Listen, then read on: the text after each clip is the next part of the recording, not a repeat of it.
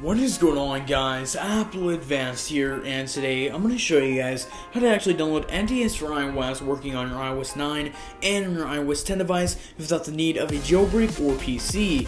Now guys, NDS4IOS, the one I'm going to be showing you guys, can get revoked, but I do make a good amount of emulator videos on my channel, so be sure when this does get revoked, then I'll make another video on it. Now, if it just so happens where you're watching this and it's already revoked, it means it cannot install or something of the sense, please make sure to turn on my notifications so next time I make another video on your favorite emulator like NDS4IOS, you'll be one of the first people alerted. But guys, make sure you drop a thumbs up on this video. Remember guys, if you haven't subscribed to go right now, also for part of the notification squad, don't forget to let me know in the comment section below.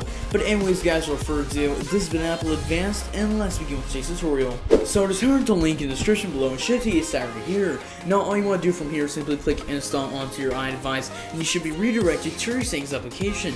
At the top, simply press install, put a password belongs to your phone. From here, press install one time, and then click done. Now once you're at your home screen, you should see this app right here installed, NDS4U. Go ahead and open up the app and let it load up. At the bottom you'll find three categories. Just click on the one in the middle that says apps, and from here go ahead and find NDS4IOS and press install. Now just press install from here one time, and if it does say unable to download like NDS4IOS, that means it was revoked, so please make sure to turn my notifications on, just like how I explained in the beginning of this video.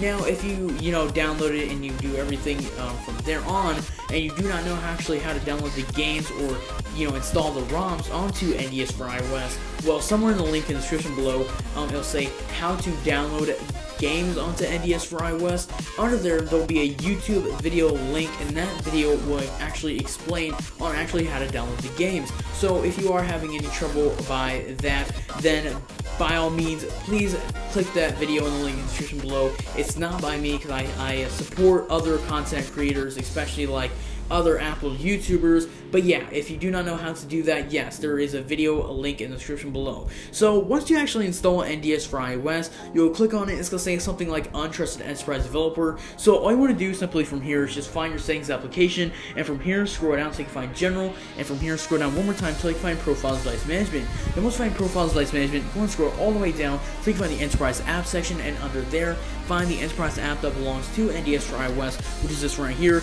And right here it says Instagram++, because that's another application I've downloaded, but under there it says NDS4IOS.